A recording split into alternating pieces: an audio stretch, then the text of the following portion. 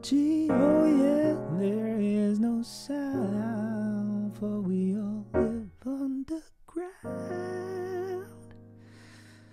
So that would be the chorus. And now I tried to really keep it down in terms of all the things that I was doing, just to show you that it can actually be pretty neat if you just dress up the chords, because I did dress them up, you know, with all those extensions.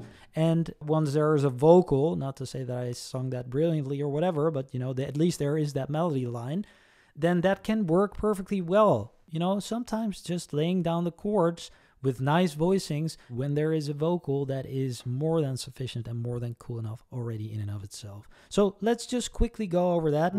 B, this is a regular B. I added a major 7 and then even this 13, but I put that over there, right? And then a 9, so it's kind of 6, 9-ish.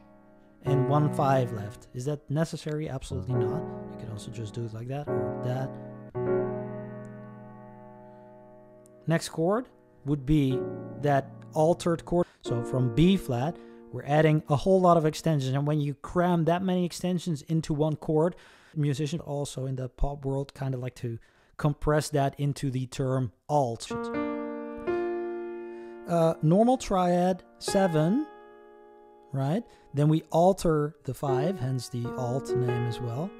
And then also this, this is kind of a flat 10, if you will, right? So it's a minor note on a major chord to really get you that tangent kind of, yeah. So again, B major. I now play a major 6, so it's kind of 6, 9 again. You can add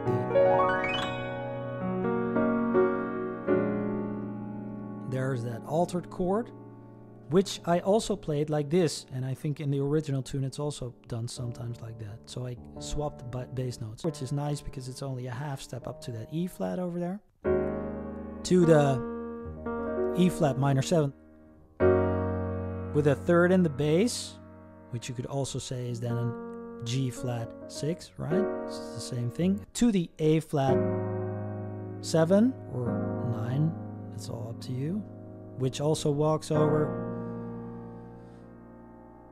B flat to the B.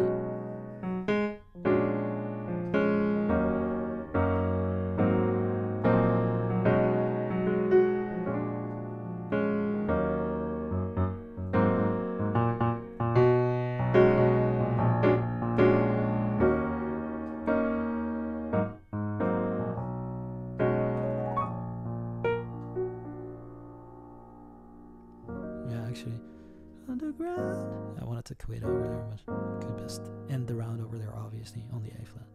So now you see that I actually played it much closer to the original tune, which is just to say that yes, when you are creating your rendition, then it's up to you. Do you want to stray very far from the original, like we did with that rendition of mine, which is kind of different, right?